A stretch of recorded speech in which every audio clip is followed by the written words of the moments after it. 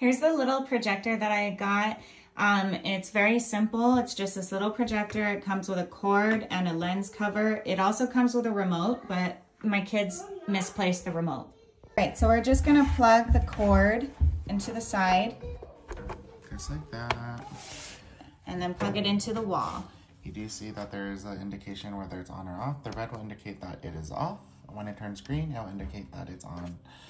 You also have different connections here. So a memory card, USB. You could even hook up your computer to it if you'd like.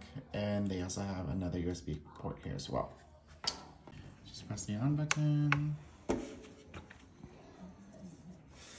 Wait for it to heat up. There you go. And you'll have something like that. So now you can connect, wait for it to get. So this one's if you want to adjust the screen to make sure that it's leveled out, and then this one is to focus. So it'll keep you focused on how big you want your item or how small you want your item on the screen. If you look, you do have your connections all over there. So all you would have to do is connect your Bluetooth speaker and then connect whatever HDMI or connection you're going to use. I normally just go ahead and connect like my Google Chrome or my Fire Stick, and then you can connect everything and you can just watch it on the screen. It's really great for movie nights or camping.